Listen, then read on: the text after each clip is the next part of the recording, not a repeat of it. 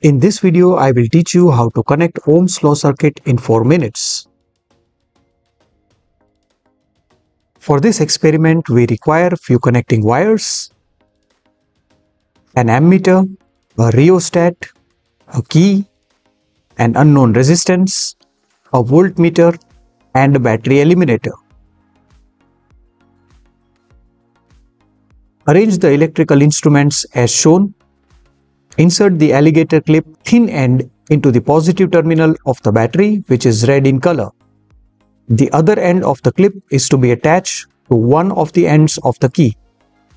The other end of the key is to be connected with the positive terminal of the ammeter, which is red in color. The black negative end of the ammeter is to be connected with any one of the end of the unknown resistor. This terminal of the resistor will be referred as positive terminal as current enters from here, and the end from which the current leaves the unknown resistor is said to be negative. Please note, there are 3 terminals of the rheostat. Do connect only those terminals as shown in the video.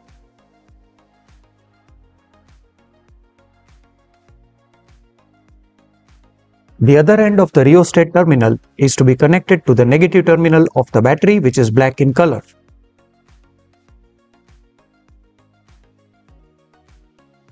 Be very careful while connecting the voltmeter to the unknown resistance.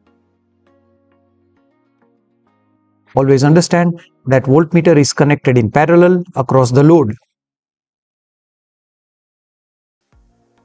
The positive red end of the voltmeter is to be connected with the terminal of the resistance through which the current enters. The negative black end of the voltmeter is to be connected with the end of the resistor through which the current leaves.